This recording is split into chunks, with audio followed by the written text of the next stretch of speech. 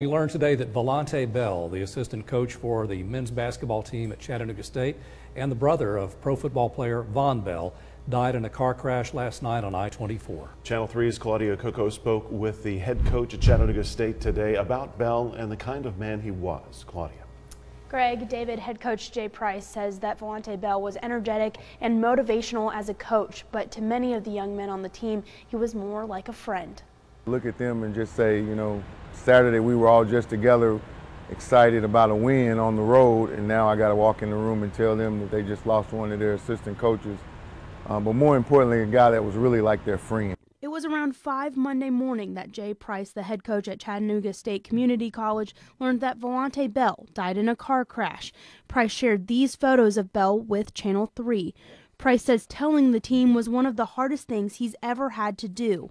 Bell has been one of his assistants for 3 years. He was really good at recruiting, really enjoyed talking to recruits, talking to parents, talking to high school coaches, other college coaches. Price admired Bell's ability to motivate and recalled a speech that Bell made just last week. You know, all of y'all have strong mothers, that you guys need to fight like your mom fights for you. You need to fight like that for her and fight like that for this team. Price says Bell wanted the players to succeed, including heading to the national tournament. I'm going to tell those guys that, you know, let's do it for him, because that's something that he wanted for them more than anything. Price says that Bell's energy and positivity just can't be replaced, and he will be missed. Live in the studio, Claudia Coco, Channel 3 Eyewitness News.